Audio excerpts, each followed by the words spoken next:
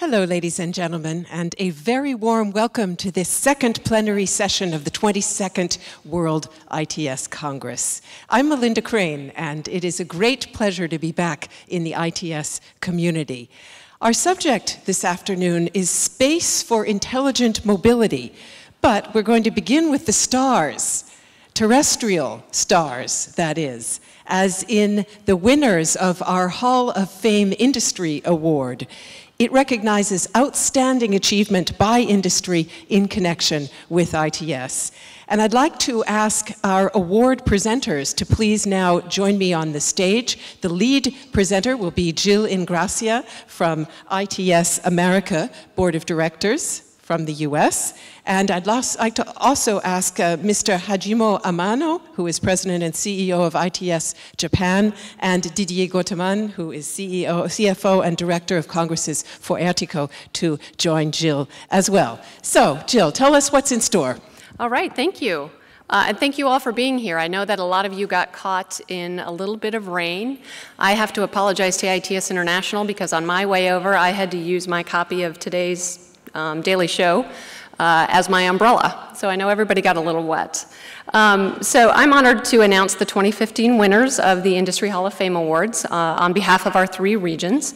So the industry award that's going to be given today is to a company or research organization, as you can see here on the slide, that developed and or deployed a significant new innovative product or service over the course of the previous year, whose new product or service played a key role in accelerating development and deployment of ITS in the region, and is a company or research organization that plays a leading role in the ITS community.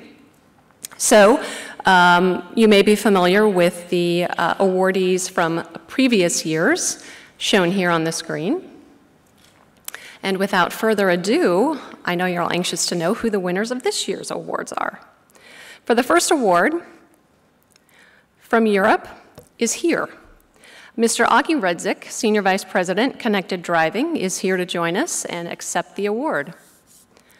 Congratulations.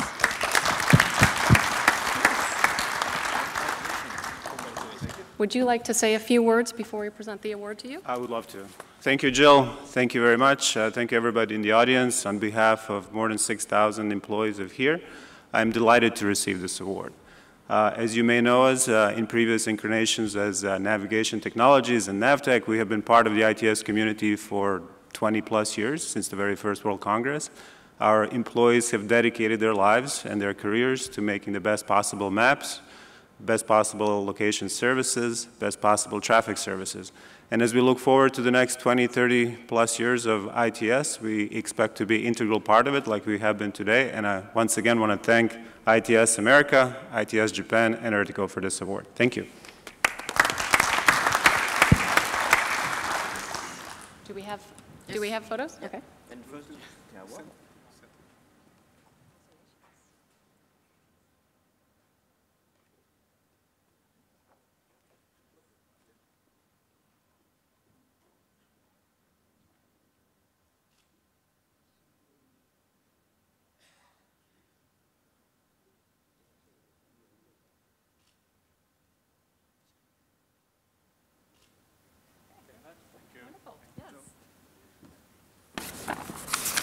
Okay, so next from Asia Pacific. The recipient of the award is Far Eastern Electric Toll Collection from Chinese Taipei. Mr. Zhongqin Shen, the Vice Minister of the Ministry of Economic Affairs, is here, and joining him is Mr. Douglas Tong Su, Chairman and CEO of Far Eastern Group, Chinese Taipei. Please welcome them to the stage to receive the award.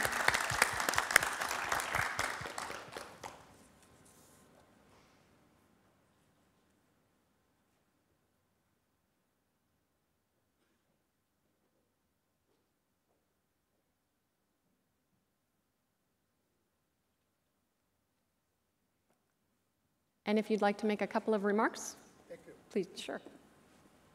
Congratulations. Thank you. Thank you.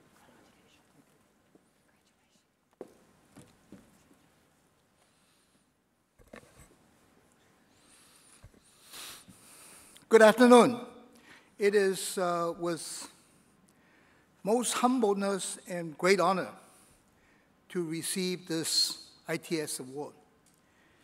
I am privileged to have the Deputy Minister of Economic Affairs also join Far Eastern Electronic Toll Collection Systems Company, that he came to also witness our receiving the award.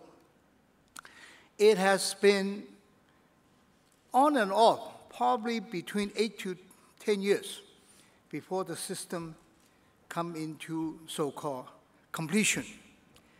And we like to say, with all humbleness, that the toll collection system in the world, perhaps for the first time, see a system that is operated 24 hours a day with no hands, no legs, no arms. It is totally automated. The collection goes to the government, and the system works on. We have holidays. We also adjust the rates.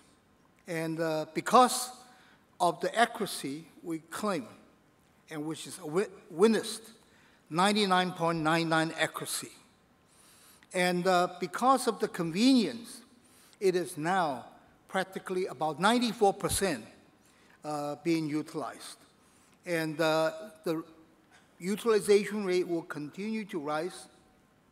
And out of whole Taiwan, we hope, after coming to ITS to receive this award, it will invigorate all those who are involved in IT, as that the future is all in our hands, and it will move much, much faster for this system. I ask Deputy Minister of Economic Affairs,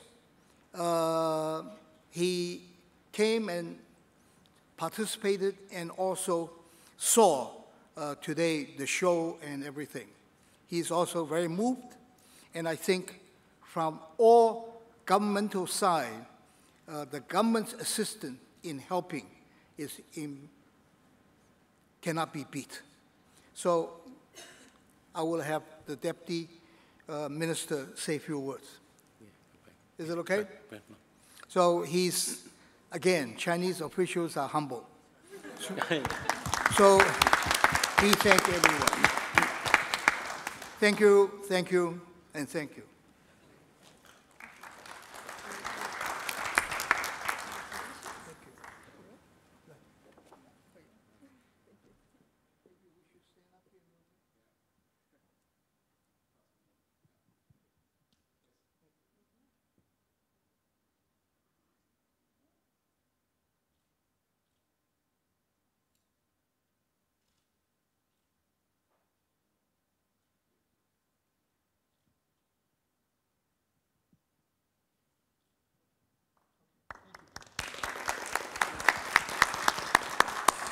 Congratulations.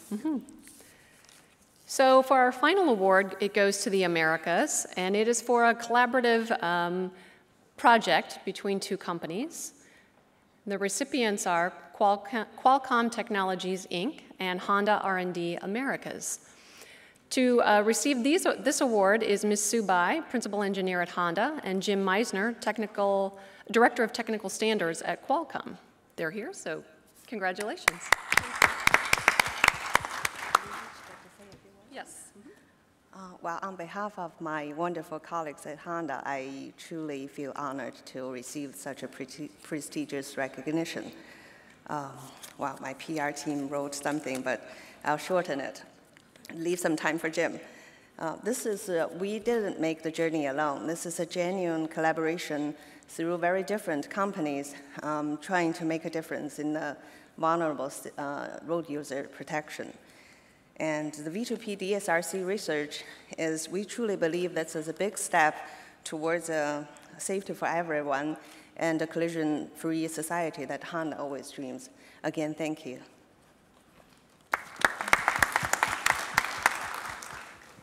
On behalf of the research team, our corporate R&D research team, and with great pleasure working with Honda as Sue mentioned, a completely different company with a common goal, is to save lives, to invent, and to provide this community and pedestrians with safety in their hands is quite an honor, and thank you very much.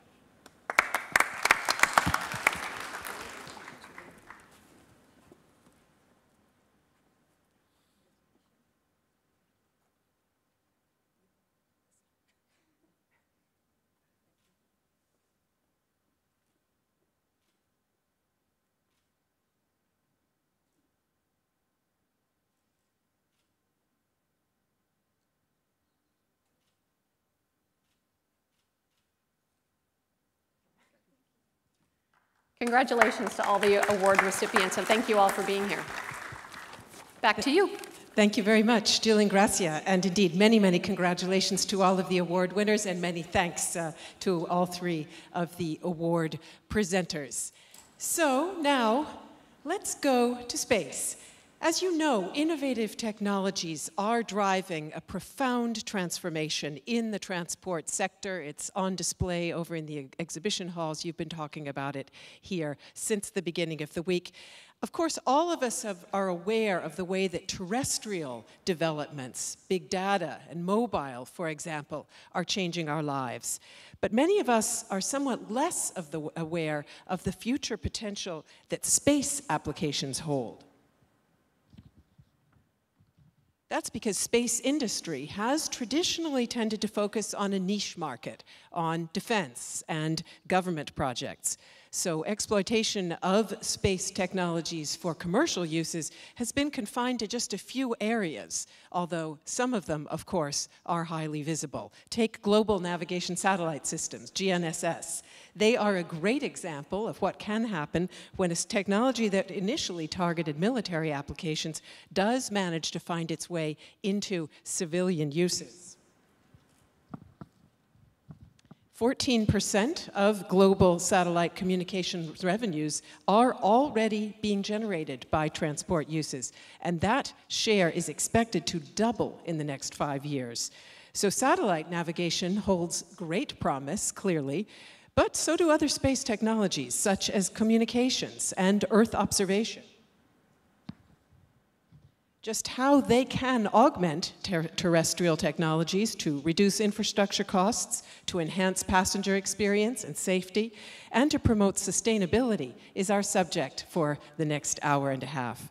What opportunities do space technologies offer and create for consumers, for network operators, and for service providers? And how can they deploy them effectively and cost-effectively? We begin with a keynote, and we'll then delve deeper with a high-ranking international panel. It's my pleasure now to hand over the stage to the Director of Investments at the French Caisse de Dépôts group.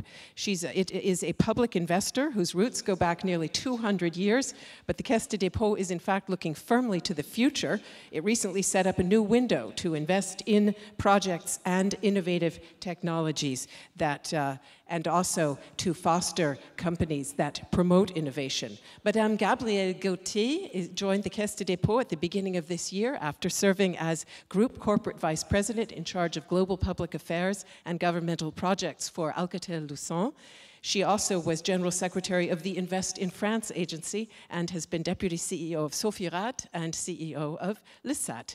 We're very interested to hear how new technologies on Earth and in space are changing what Caisse de Dépôts can offer in terms of services. The floor is yours.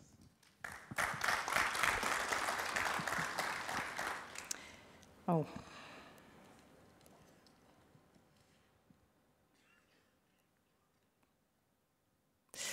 Thank you very much for the introduction. Yes, let me say a few words of why is an old lady like the Caisse de Dépôts speaking in front of this distinguished industrial audience. I must confess I have a little experience of satellite, as I built the first French satellite bouquet to Africa, and I can tell you that satellite has a great future together with ICT. So that's for sure. But today I'm going to tell you what is needed and to combine this rather classical sector that is transport with new technologies and how this sector is about to experience a very disruptive revolution as many other sectors due to and thanks to digital, and satellite has all its part in the digital revolution. Just a few words of why we're here. The French Caisse des Dépôts is a node, as was said, an old institution going back 200 years ago. We're going to celebrate our 200th anniversary. And it's fulfilling, it's a public entity, but has subsidiaries. Transdev and Aegis in the transport sector are subsidiaries of the French Caisse des Dépôts. It's a group fulfilling public missions in support of public policies and particularly focused, our mission is to be particularly focused in easing transitions and looking towards the future and building, trying to scale projects, innovative projects, when we can be there. So we try and ease transitions in various fields: territorial transitions, demographic transitions, digital and ecological transitions, and of course, we're very much involved in smart cities, trying to build smart cities, mainly in France, but also together with some industries around the world. And this was part of my mission when I was with Alcatel-Lucent. Smart cities are emerging all around the world. And transport is particularly, as I was said, a big part of these smart cities. Now, you are about, and your sector is about to be, as I said, totally facing two major disruptions. The first one, yes, is the digital transition. After, we must say, a few decades of fairly linear development of transport and infrastructure and transport operators, this is going to disrupt in many ways the old economy of transport. How? Of course, as was said, the mobile data explosion and the great need for infrastructures. I don't know if you realize that the smartphone is the innovation in the history of mankind that has had the most rapid penetration. And this is not going to leave transport unchanged. It took 18 months to reach the same penetration that it took, when the same penetration, it took 15 years to TV, color TV. So that just gives you, and we anticipate that in the 5 coming years, the traffic that is going to need the infrastructures are going to be upgraded because the traffic is going to be multiplied by a factor of 35.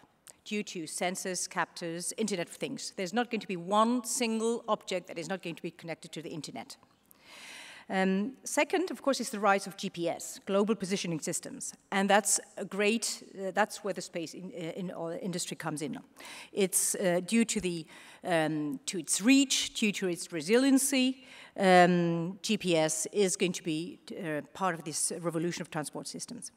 Digitalization of maps, of course, and everything around big data through traffic information, traffic patterns. The second disruption is the energy and ecology transition. There's a great and an urgent need to reduce greenhouse gas emissions.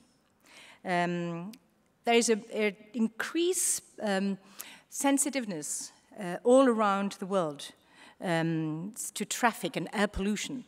How do you combine this with the growing and urbanization? Now, this is a challenge for transport.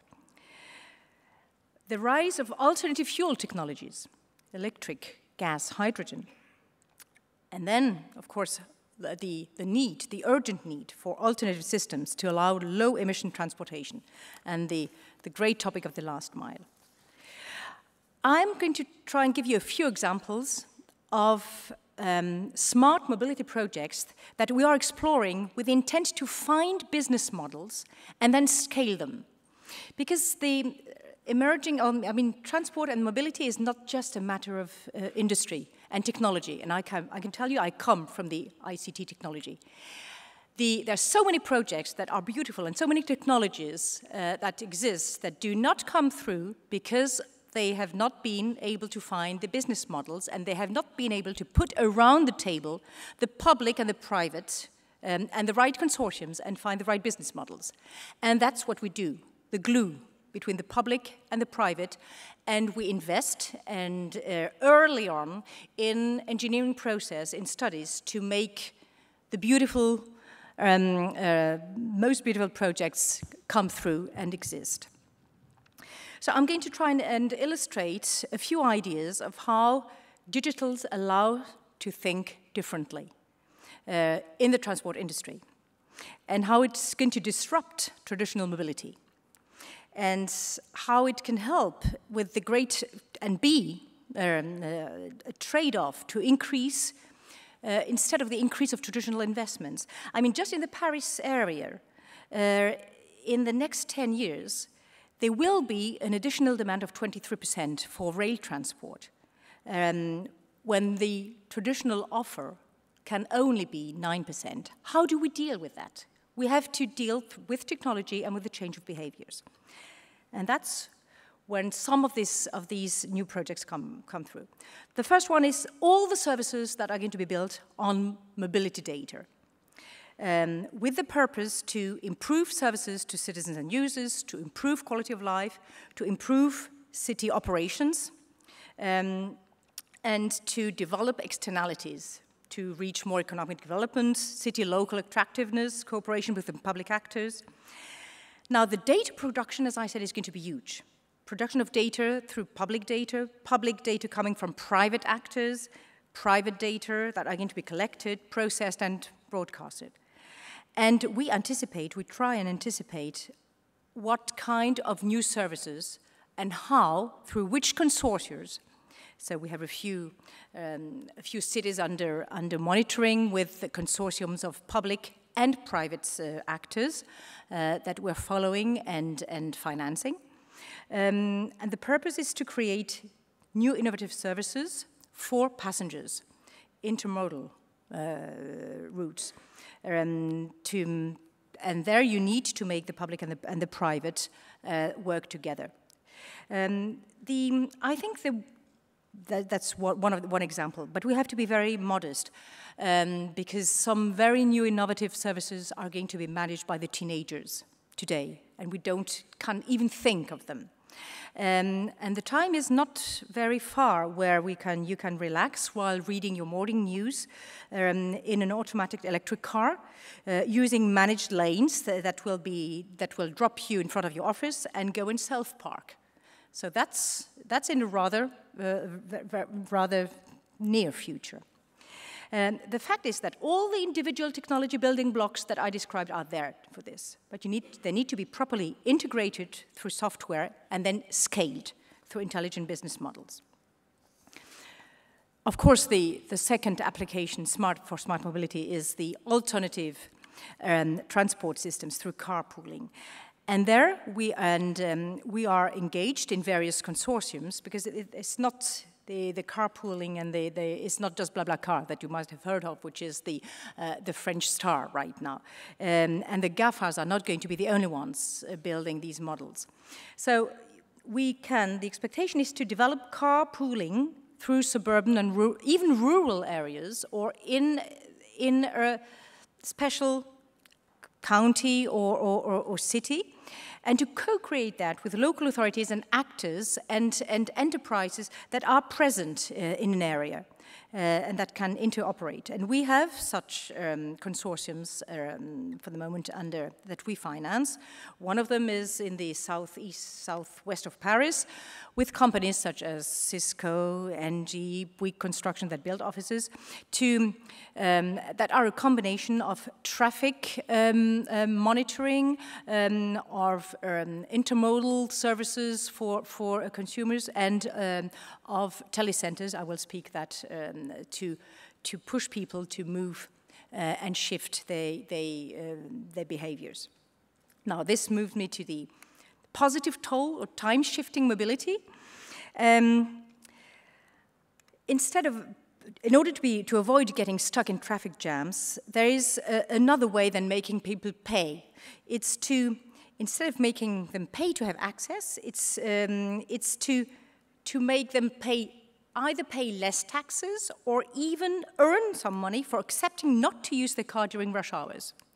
Now, this is a little bit stunning, but we have, with our subsidiary, Aegis, some good examples of such projects where people can, especially in the Netherlands, in Amsterdam and Rotterdam, where people have accepted or are incentivized to change their behaviors through new business models that we have found.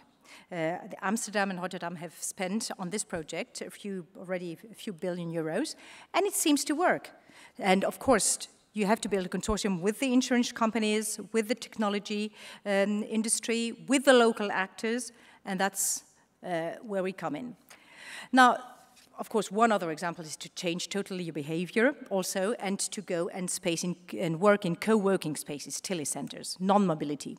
Due to the home office, a lot of the traffic is due to home office, so foster either home working or we have invested in telecenters that are now rapidly spreading over the country, and also we're thinking of investing in an Airbnb for offices, for instance. Now, these are other examples.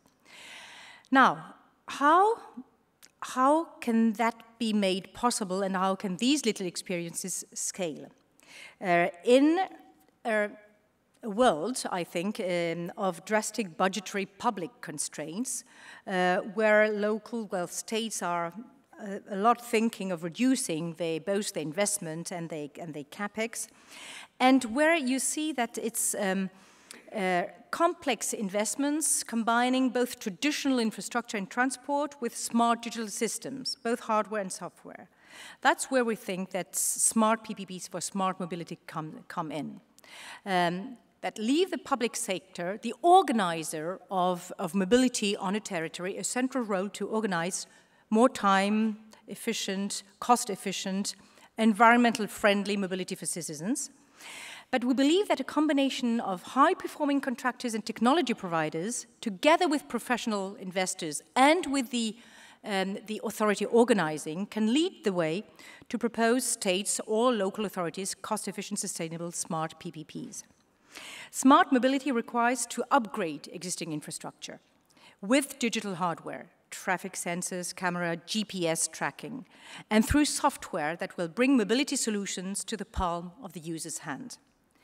Now, these projects are very often too complex and not compatible with a sliced, siloed public procurement process. That's why we think and there's another financial factor, is the cost of capital in the private sector has recently reached historical lows for both debt and equity, thanks to quantitative easing programs. It therefore can make sense for public sector to seek to lock in such favorable financial conditions in the lifetime of a PPP, rather than carry and refinance and risk over the midterm.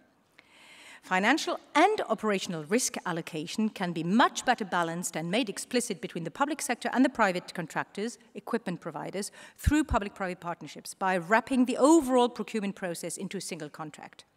That's in our DNA, the public linking the public and the private, and looking to the future, new innovative models. So that's why we think that we are open to looking a lot of what's happening around the world, although we are a very French-rooted institution. But we're open to new innovative thinking, to explore new innovative models. We've done that already 200 years, and we think these models in the transport sector are urgently needed because of the explosion of the mobility needs, the growing urbanizations, all these smart cities that we talk of, but also because of the ecological and climate change obligations. So these innovative models are made possible thanks to the digital revolution. That's one thing, but thanks to other new innovative models and a change also of behaviors. And to be very modest, I must tell you that sometimes they will rely also on the imagination of the digital natives, which are the youngers of our generation. And we are very much turned towards also this demographic transition, trying to to foster new innovative models and embracing all these transitions. Thank you very much for your attention.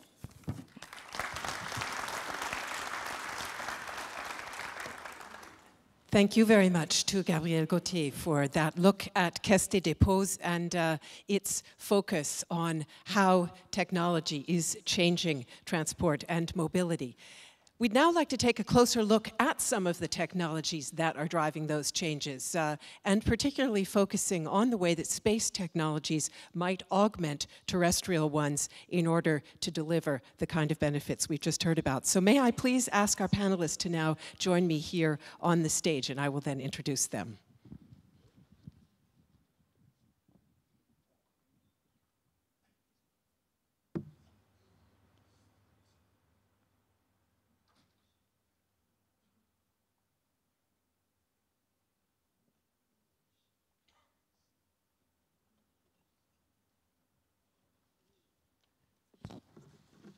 So a very warm welcome to our 4 international panelists, and I will start with my introductions here with the gentleman to my immediate right. He is Mr. Antti Peltomäki, and he is Deputy Director General at the European Commission Directorate for Internal Market, Industry, Entrepreneurship and SMEs, fondly known as DG Growth. He previously served as Deputy Director General in the Information Society and Media Directorate, and prior to joining the Commission in 2006, he held leading posts in the office of the Prime Minister of Finland. Great that you can be with us, Mr. Peltomäki.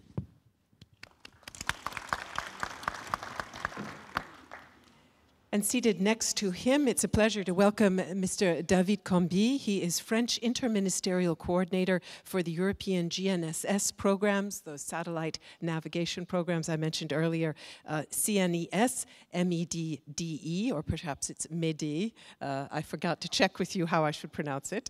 He devoted much of his career to air navigation safety, for example, as Chief of Department at the French Ministry for Ecology, Sustainable Development and Energy, where he was responsible for the safety and performance of the French air navigation service provider DSNA. A warm welcome.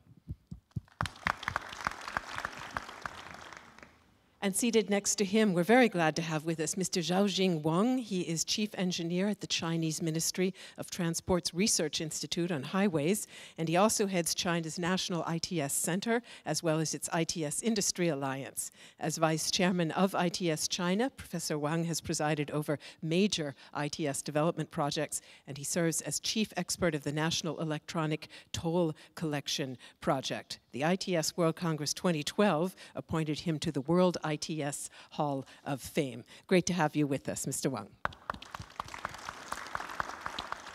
And finally, I'm very glad to welcome Mr. Ogi Redzic. He is Senior Vice President Automotive at the mapping and location provider HERE, which is headquartered in Germany. And as you know, HERE was one of this year's Hall of Fame Award, Industry Award winners.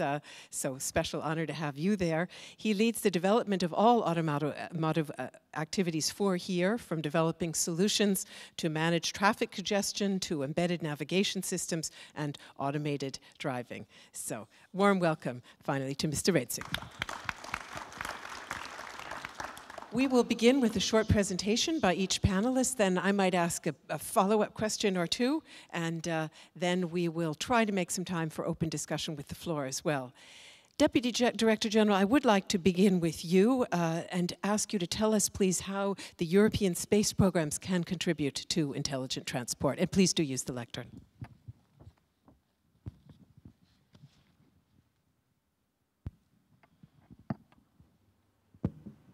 Good afternoon, everyone. It's a great pleasure and honor to be here in Bordeaux, and especially kind of a ITS World Congress whenever it's addressing the kind of issues in relation to space.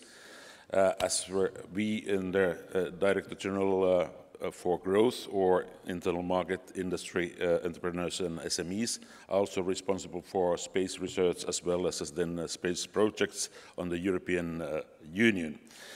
And of course, I think that we are in a way, also I think on the other end, in relation to intelligent transport systems, whenever we are responsible for the automotive industry in Europe, and of course I think the kind of a regulatory framework that this is really related to the vehicles themselves.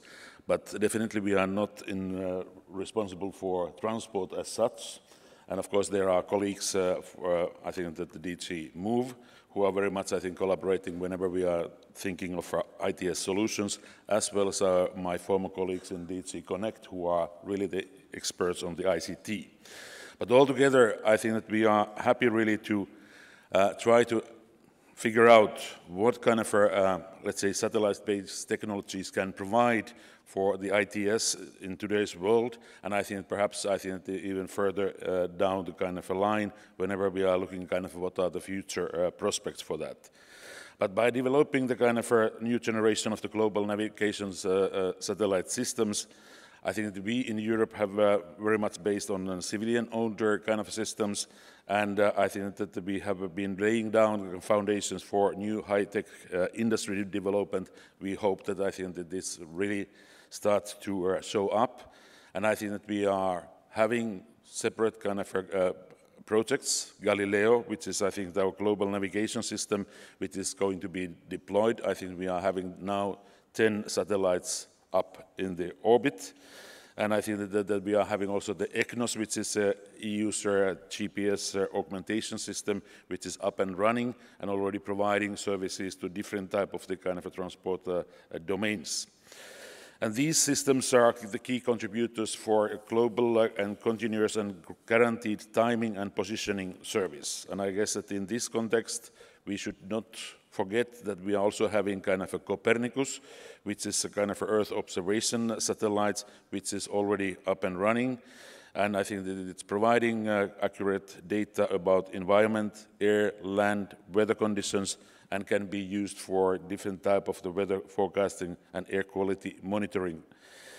And of course, it has also been used, the Copernicus data that is available today in transport planning phase, and I think we are really looking at how we start in, let's say, commercial scale kind of services, and I think that the Copernicus is already, I think that the kind of very close to the kind of market applications and services in place.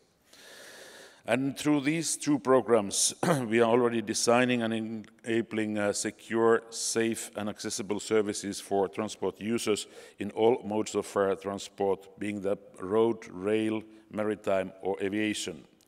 And along with delivering economic benefits, the navigation satellites devices, which are integrated also to the all different kind of vehicles today, have changed how we manage the mobility, safety and security of the people that are, I think, that really our main concern. And we are moving towards more and more automation in transport. We are calling it connected and automated transportation or mobility. And this is where we really believe that EGNOS and Galileo can make a significant contribution for the future. I guess that this is the 4 minutes for me now, and I'm happy to continue by discussing. Thank you. Thank you very much, Mr. Peltomäki. So as you say, Europe is looking quite optimistically toward further developments, both with regard to Galileo and to Copernicus. Do I take that to mean that while we're already seeing some benefit across a multitude of industry sectors, including transport, there are much greater gains to be expected in future? I think that already today I was mentioning that where we are in terms of our Copernicus satellites, so that they are providing huge amount of data, and I think now there is a kind of all different kind of projects ongoing, and I think that how to make sure that I think that this kind of which is basically public data, that how it can be used in different kind of commercial kind of applications, and how you can really build a new type of the business layers, and I guess that it's part of the bigger big data business. But of course I think we have been identifying also I think that how it can be used in different kind of let's say intelligent transport systems, and I guess that what we have seen today is only very early on kind of applications that are available. Of course I guess that we are having much better qualified colleagues to tell what they can do today in terms of different kind of transport sectors, but I guess that we are definitely sure that I think that the whole of the digitalization, as we were listening Gabrielle's presentation, is very much giving the impression what is going to happen in different parts of our economic activities, and how different IT devices, including the space technologies, can provide. And I guess that this is very disruptive, but in a positive sense. Thank you very much for that. Well, Europe has, in fact, long dreamed of having its own fully operational satellite navigation system, and it did come a step closer to that just recently with last month's deployment of several new satellites. So perhaps David Comby will tell us a bit more about where things stand now and what's in store.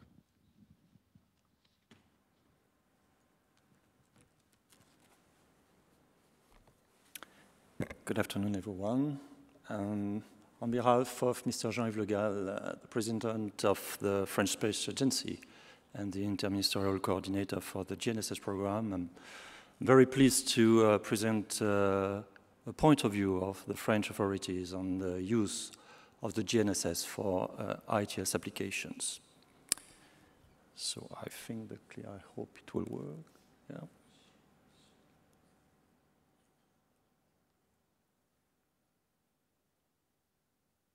Excuse me. Shall we see if we can get some technical? There we go. Looks like things are. Yeah, it's okay. Sorry. So first, as Mr. Peltomäki from the European Commission said, clearly Galileo is becoming a reality for the European citizens. Initial services are expected in 2016 with more than 12 satellites. Final operational capability in 2020 with around 30 satellites. There is another program also which is important for Europe, which was first operational in 2011, EGNOS.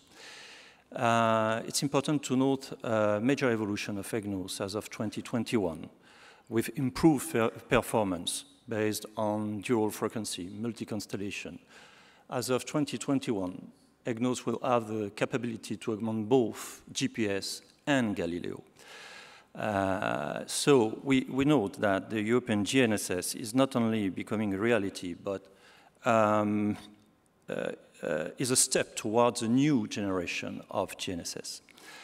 And all that, on the basis of that statement, we can easily state that new services should emerge in several domains, such as civil aviation. So civil aviation is a pioneer community as to the use of the GNSS. But the maritime community is also a user of GNSS. The rail tomorrow may be a very important user, leading to strong economy in terms of conventional infrastructure operating costs. And the road, obviously, with new services. Another aspect also dealing with GNSS is the fact that GNSS provides a very accurate time, and it will have a strong role to play on the network synchronization. I think it's also interesting to note some differentiators of the European GNSS. First, a better resistance in a constrained environment thanks to the structure of the Galileo signals. Another aspect is that in the frame of the commercial service of Galileo, high precision will be available, and also the authentication of the signal, leading to liability applications. And the combination of Galileo and EGNOS as of 2021 will improve the accuracy and the integrity of the GNSS. And there is an aspect also which is not so often mentioned, but which is important for the French authorities, is that Galileo will be fully and strongly interoperable with GPS. There is no way in the future to think about a single constellation of GNSS. So it will be really beneficial for the users to benefit from this interoperability. But leading with ITS insofar as when you are in a vehicle, for instance, you are not below an open sky all the time. You have to cross tunnels and very constrained environment. It's necessary to think about the complementarity between GNSS and other sensors, such as cameras, such as radars, inertial systems, odometer, and so on. And we have in mind the ultimate target of autonomous vehicles. And thinking about the way to use GNSS and other sensors should lead to standardization activities. This will be a strong challenge for the coming years. So as a conclusion, I think it's important to note first the advent of the European GNSS programs that will be combined with other technologies. This is really an opportunity to seize for the benefit of the European citizens and beyond. This is a World Congress, and through new ambitious ITS applications. Thank you very much.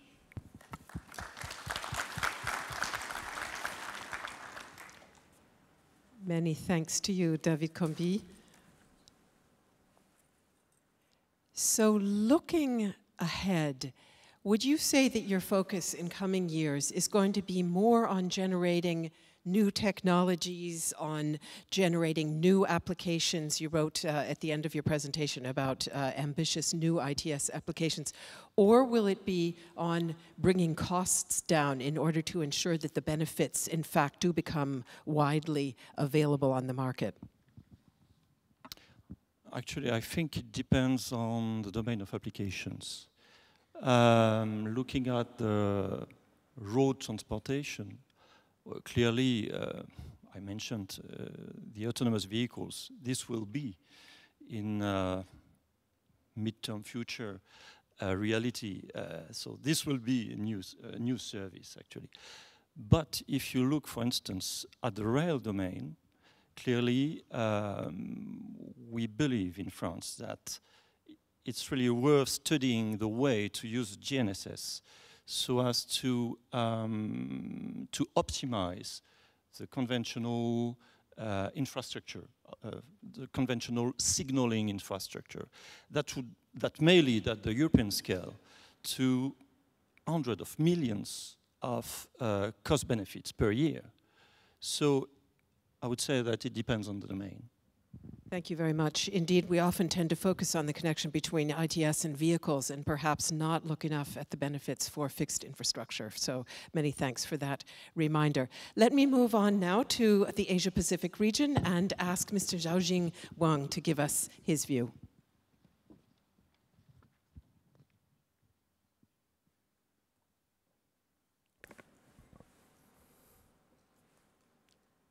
Good afternoon, ladies and gentlemen.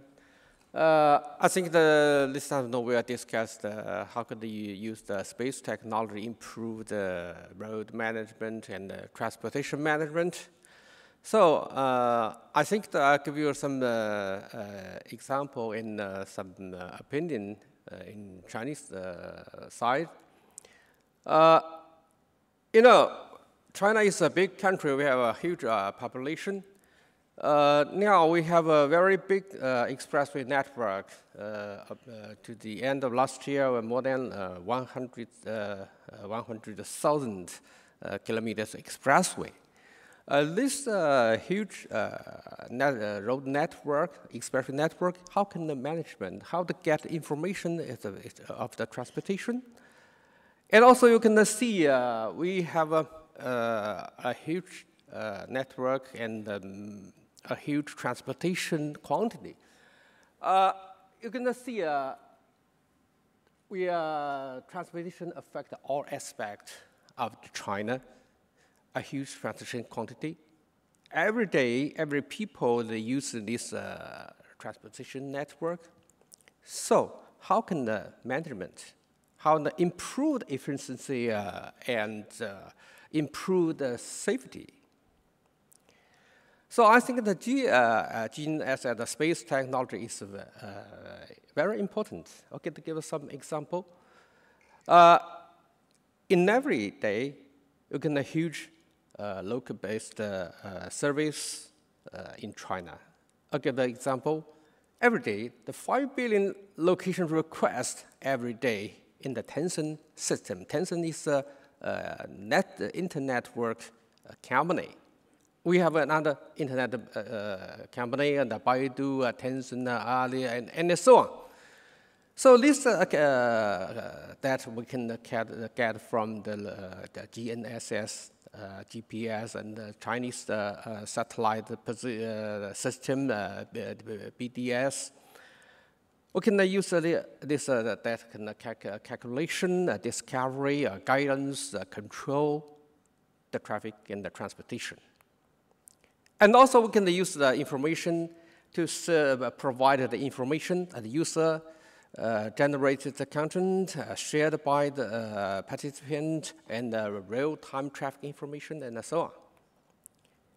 And also we can use this that from this GPS, GNSS, DBS, and integrate with the other source of the information to calculate the transportation model, transportation pattern, give some decision support to the government. This example, this picture is an example for the during the Fête of Spring, is a traditional Chinese holiday. You can see every province the people moved, and see the hard part of the airport and their travel distance. All this is based on the smartphone, navigators, your tickets, that, and so on. Integrate can calculate this result. I think this is very useful for the government, for the operators, for the company. They can use this.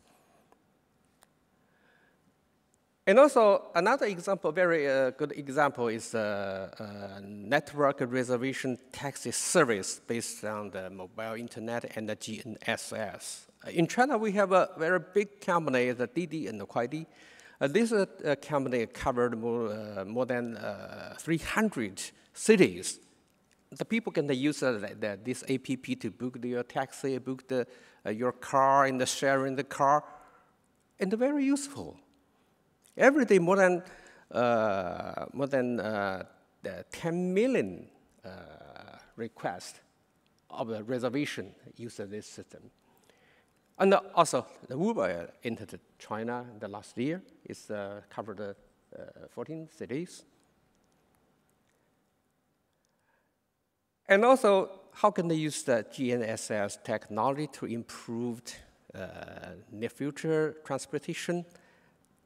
Chinese government have designed some policy and want to use the market-driven this market.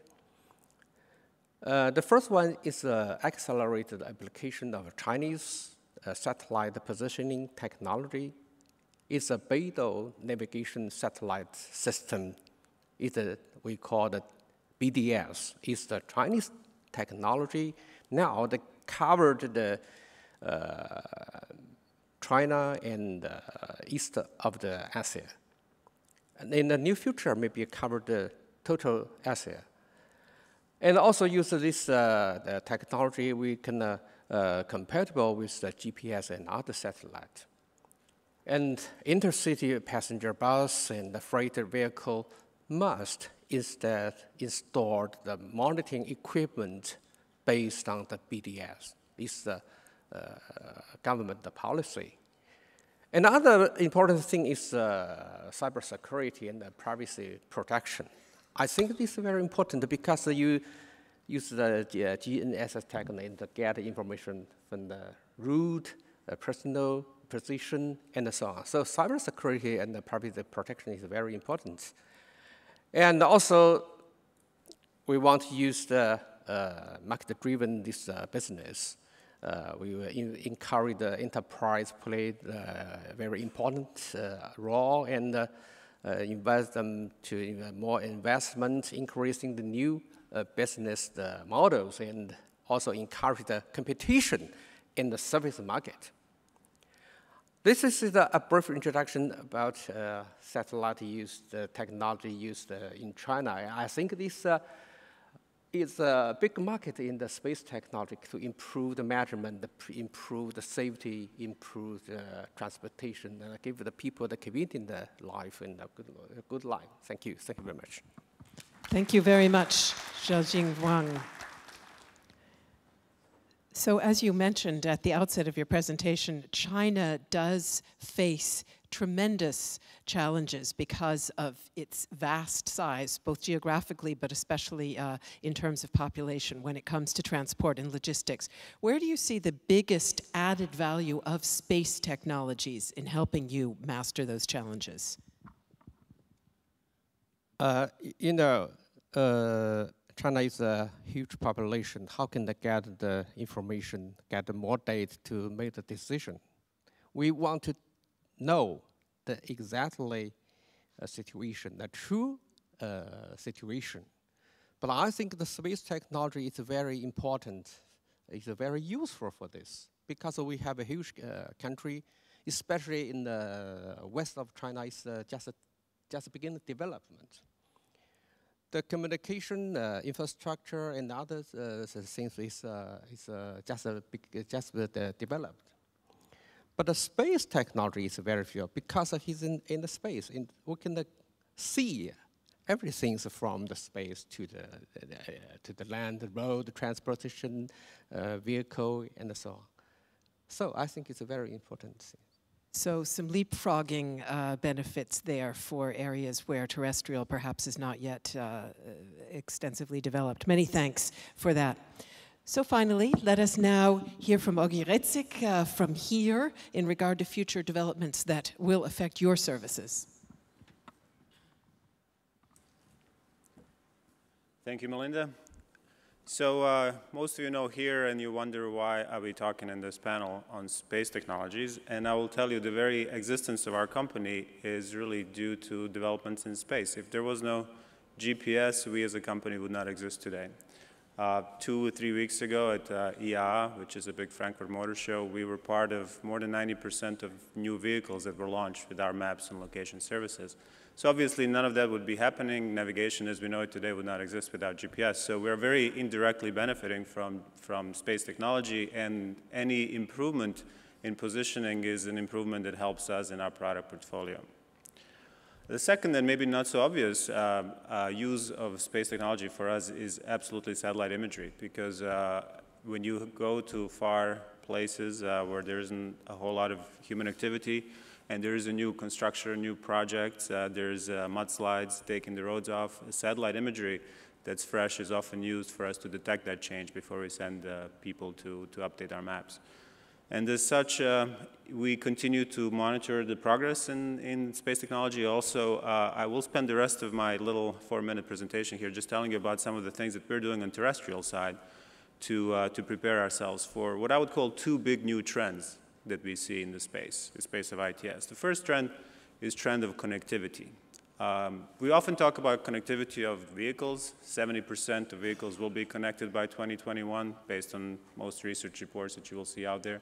But that's just one element. We see the other element being infrastructure getting connected. So smart infrastructure connected to smart vehicles create the entire new possibility for better ITS. We believe that, and we call it ourselves digital transportation infrastructure, creates an opportunity for providers of the infrastructure to connect much better with travelers, with people in the cars, people on bicycles and bikes, and with a single platform create an opportunity to exchange data.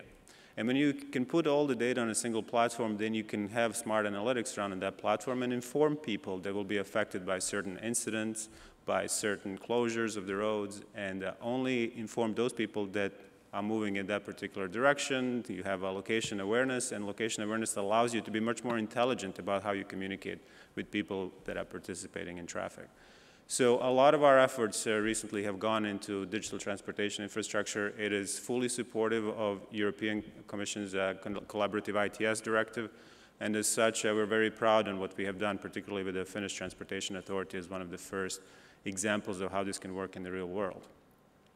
So connectivity is one, and the second big one, obviously, is what we call a combination of many advances in let's call it digital world, one of which is automation, the second one being machine learning, predictive analytics, ability to put many more sensors in vehicles. All of these capabilities combined together are really enablers for the inevitably coming world of automated driving. And for the world of automated driving, we believe we have a very important role to play, and that role is to create by far the most precise map for the vehicles. And as you can imagine, the map that is used today for navigation is a map that's intended for humans. The map that we're developing, we call it HD Live Map for automated driving, is really intended for machines in the car to understand. And these maps have to be significantly more precise. They have to be up to 10, 20 centimeters in precision, so obviously way more precise than the maps that you see today, digital maps. But for this, we can absolutely benefit for better GPS signal. But even in the absence of better positioning, we still put so much precision into this product and a lot of localization object, allowing car companies that with the smart algorithms in the vehicles can better position their cars and keep that position locked for a longer period of time. So HD Live Map is something that we really believe will change the automotive industry as we move towards automation, and a lot of effort that the entire industry is putting in is going into creation of these super precise maps. But it's not just about maps, it's about intelligence services on top. And unfortunately, I think the propagation delay that you have with satellite technology would not make satellites really a good, effective tool to bring connectivity to automated vehicles, because you get about 5 microseconds for every kilometer. But the terrestrial networks, LTE and 5G, and by the way, I don't know if you know, but in 5G, a lot of the peer-to-peer networking is going to be built in, so 5G will allow you to do almost pretty seamless vehicle-to-vehicle communication. So with Live Map, we're also introducing information about what's happening on the road in real time and making that available to all participants in the traffic. And then finally, to finish on top of it all, we do have a layer of predictive analytics, making driving cars behave more like humans. So when the car goes to automated mode, they don't drive very mechanically or robotically, let's say. They drive much more like humans would drive. So those are some of the advancements that we're very focused on. In the next 2 to 3 years, we expect to see the first fully autonomous vehicles or fully automated vehicles by 2019 maybe, and then autonomous vehicles in a few years after that. And we expect and hope to play an important role in that development. So that's my short 4-minute. Thank you very much.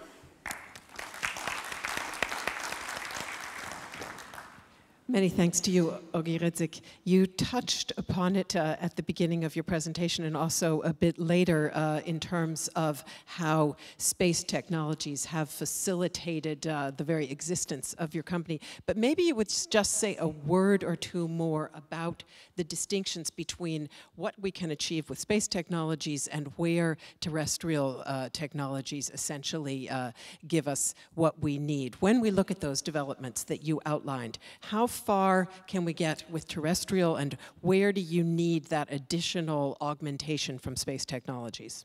Well, when you look at the map of the United States or map of Africa, you will see that while we have terrestrial networks where the urban population is, you certainly have vast parts of the country that are not necessarily covered with mobile networks today. So I view satellite technology, even for communications, as a great backup and enhancer so that you can continue at least some level of service as you move outside of densely populated areas where we ultimately we'll be using terrestrial networks for both communication and with assisted GPS heavily for positioning as well. And as we move forward, I really hope that the next generation of satellites that we launch into space will allow us to get into that sub-meter precision without a whole lot of additional equipment on the ground, because that will make the technology significantly cheaper and more cost-effective to deploy in regular vehicles and not just for some special purpose vehicles or in defense categories. So, David Combi, perhaps you also would care to weigh in on this, perhaps you also, Mr. Peltomäki, but do I understand then that essentially the added value of space technologies is going to be greater coverage, greater precision, and also perhaps something we might call systems resilience, backup?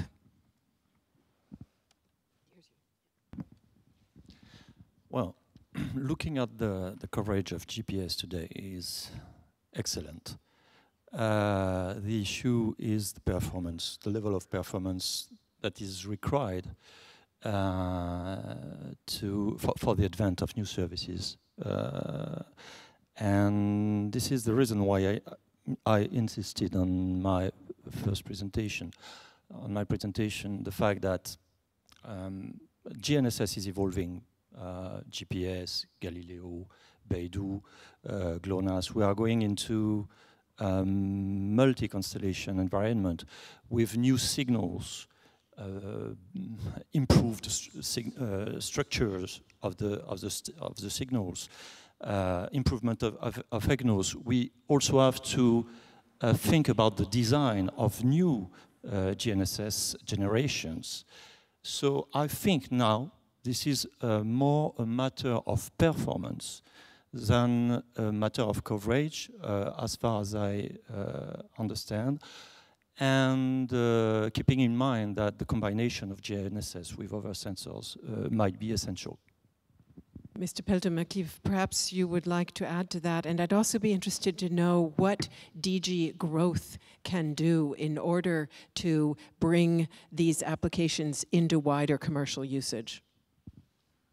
First, I have to rely on my more technically capable colleagues in this podium. I think that whenever we are developing these kind of technologies, I guess that we are looking for the 5G that was mentioned. That of course I think that in terms of the kind of take up of different type of the Internet of Things type of the solutions, where I think that that's one thing. But of course I think that whenever we look at kind of space technologies, I guess that very much what David was saying. I think perhaps it's a question that they are certain kind of a different type of the technologies to cover the similar type of the things, but I think then it's a question of what is the performance, what is kind of the specificities in different kind of application area, that how you can then combine these kind of things together.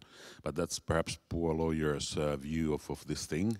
But of course then what we are doing, I think that is very much, I think, whenever we are having the infrastructure in place, and I think it has been, I think, very much of the common European effort now to use a lot of public money to have these satellites up in the orbit. I think, and of course, I think that we are having the great interest now really the kind of use cases. I think to make sure that I think that the most kind of there are opportunities offered for all different kind of application areas.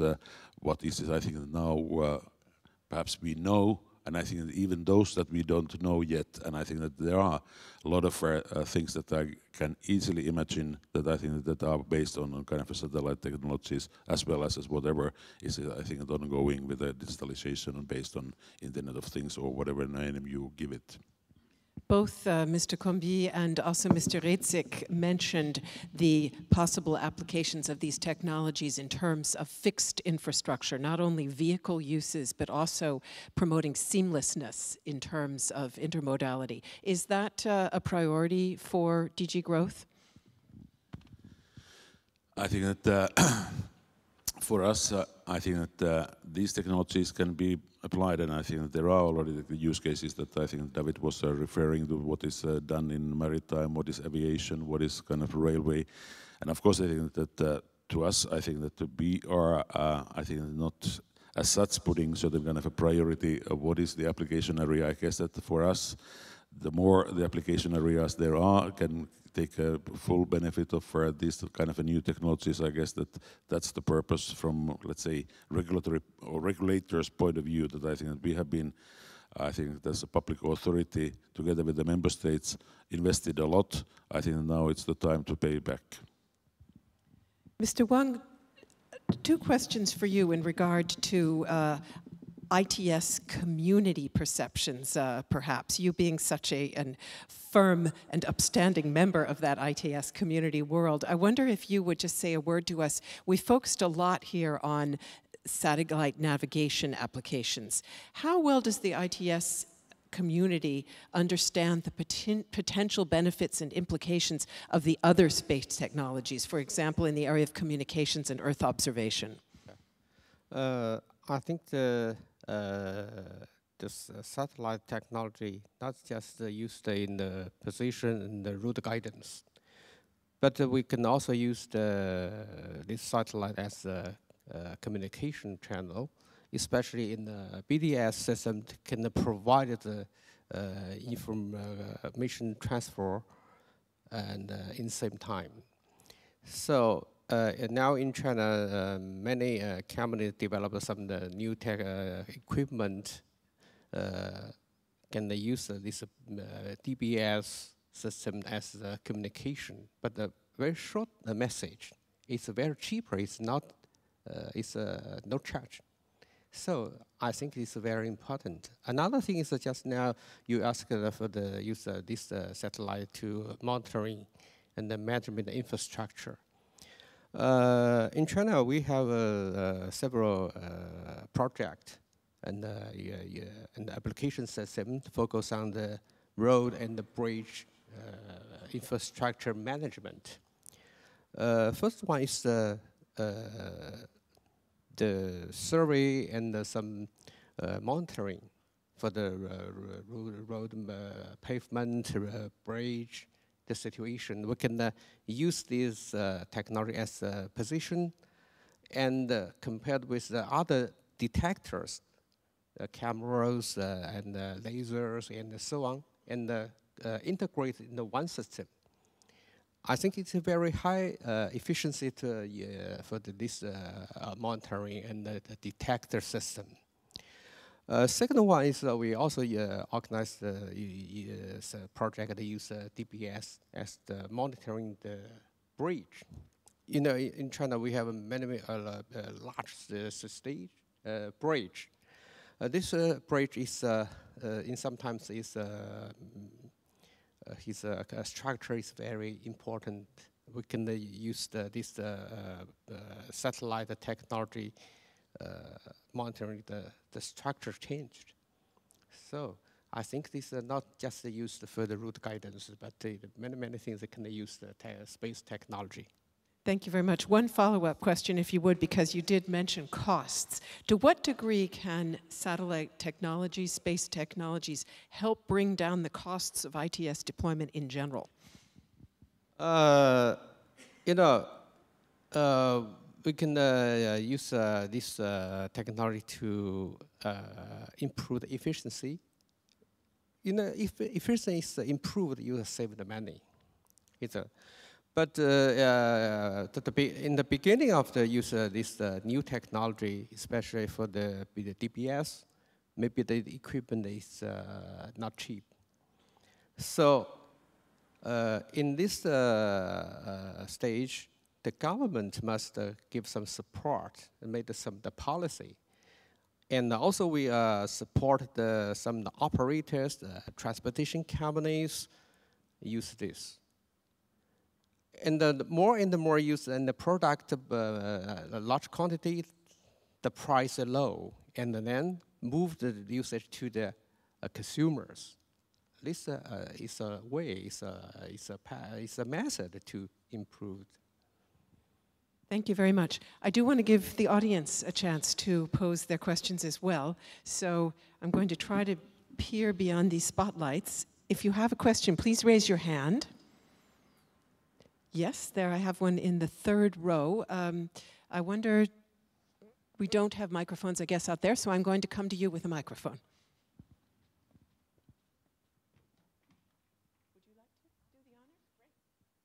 Great. May I borrow a microphone here? Thank you. So Jill Ingracia will kindly be a microphone transporter. There we go. We have a hostess now. Thanks. And do tell us who you are.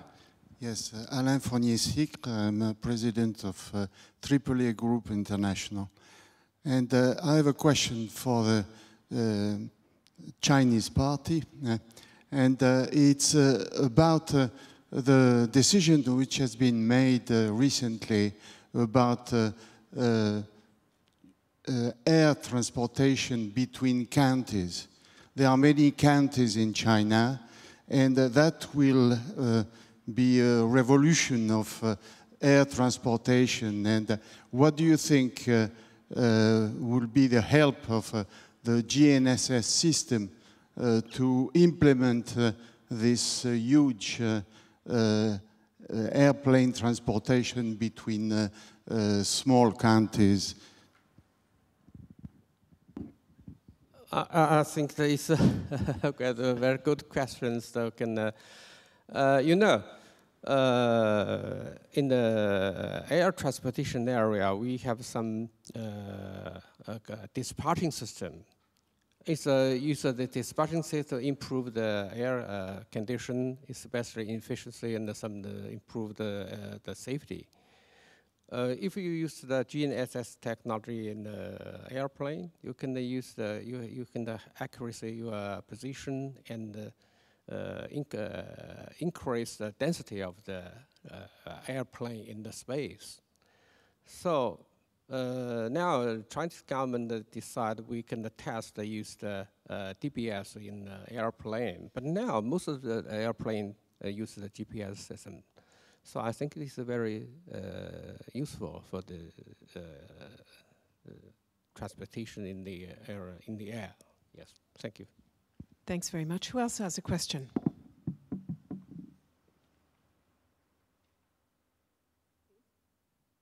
I have one here in the third row.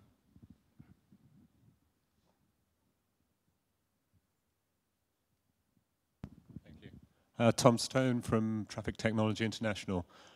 Quick question for here. In the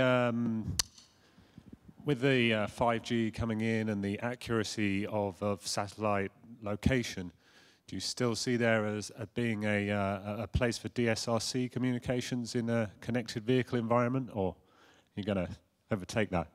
I will give you my personal perspective on this, and it's going to be very short. I think with 5G coming, deployments of DSRC will be very challenged, and it will be challenged in a sense that DSRC deployment on infrastructure side is very costly, and I don't think we have a very good business model that has emerged yet, and that it's obvious about DSRC deployment. So I do believe that the public networks will take its fair share, and with 5G, a lot of delay that was inherently built into the previous mobile technologies will be gone. So, in my personal opinion, I think 5G will probably be taking over even vehicle-to-vehicle communication over the next 10 to 15 years. Thanks very much. Who else would like to pose a question? Go ahead.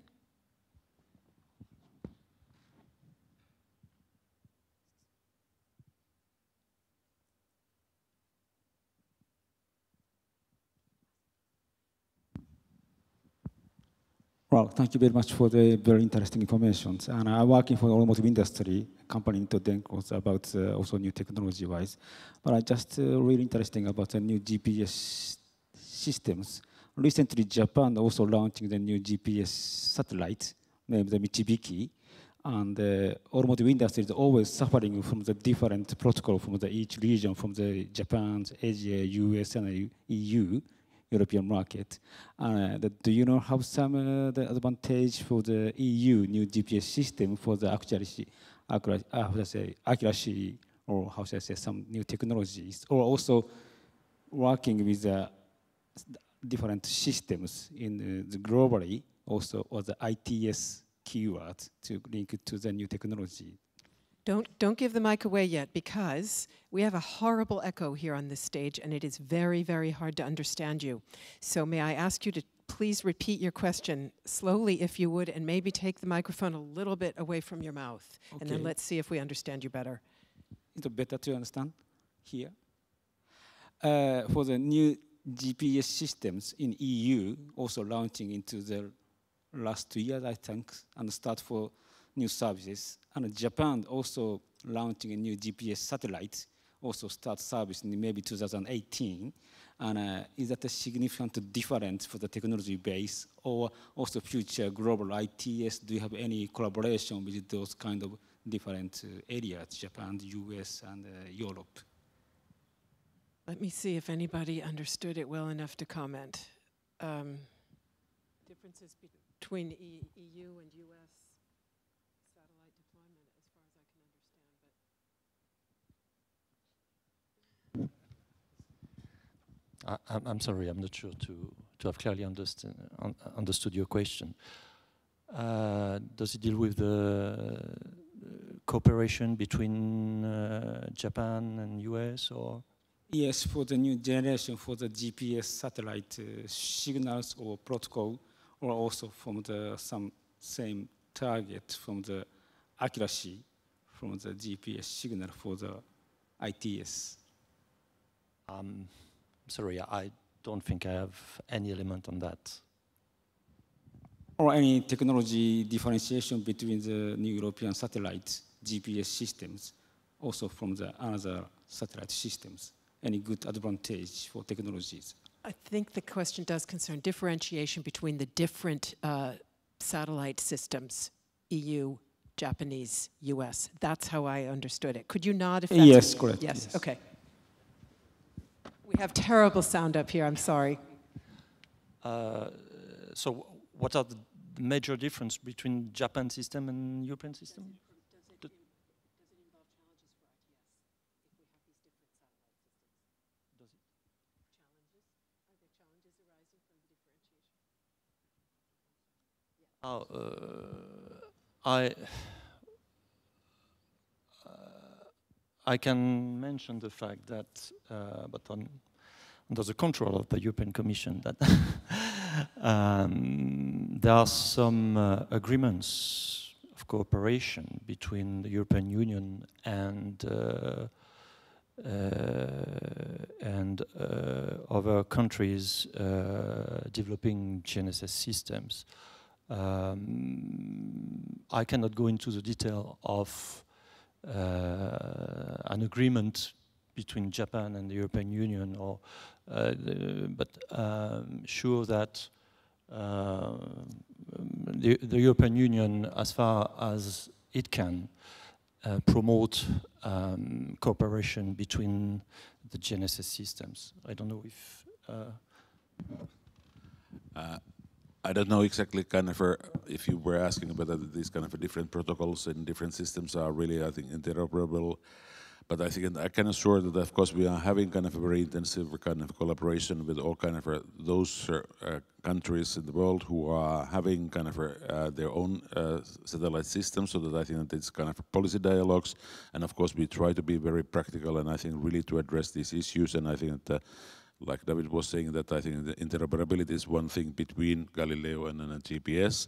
Of course, I think that this is kind of a goal that I think we are having as much as possible, the kind of possibility to use these satellites together in a kind of a most flexible way. Thank you very much. The microphone seems to be going up here to the right, but I know there's a question over here too, so we'll come back to you in just a moment. Go ahead, please. Hello, Fiammetta Diani from the European GNSS Agency. Just wanted to complement what has been said. So for what Galileo and the new GNSS system can bring for ITS, there are many new features, in fact.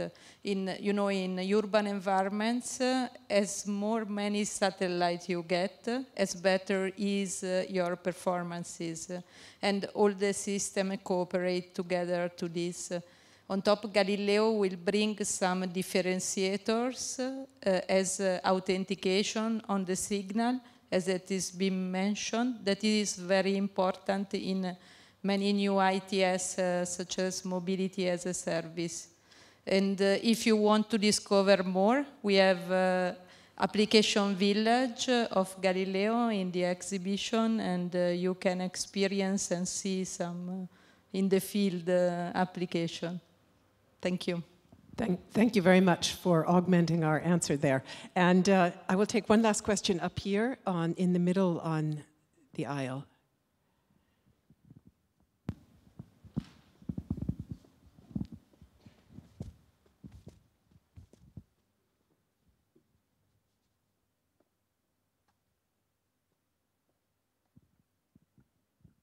Good afternoon. Hamilton Purdy, ITS European Congress in Glasgow 2016. A question really, these satellite systems have been around for a long time and are quite mature. where does our ITS community see the lowering the costs or making better use of the communications we have and more using the Earth observations from space to make our ITS systems better? Who would like to answer that? Mr. Wang? I think the space technology is a long history, you just said. Now, this satellite system can be used by many aspects: the transportation, management, some culture, agriculture, and many. So I think the more users, more cheaper. So now for ITS aspect, we don't think this system is expensive. I think it's cheaper. Especially you can buy the equipment based on the GPS, the GNSS, very cheaper. Especially in China, it's also very cheaper. So I think it is no problem. I can use the many ITS application area just for the autonomous car, driverless car, monitoring, and so on, and the dispatching system, many. So I think it's not expensive. I just add to that I think for positioning we will continue to use satellites, obviously, but for survey we still have these commercial agreements, and not necessarily with governmental satellites, but with companies like Digital Globe. I think that will remain.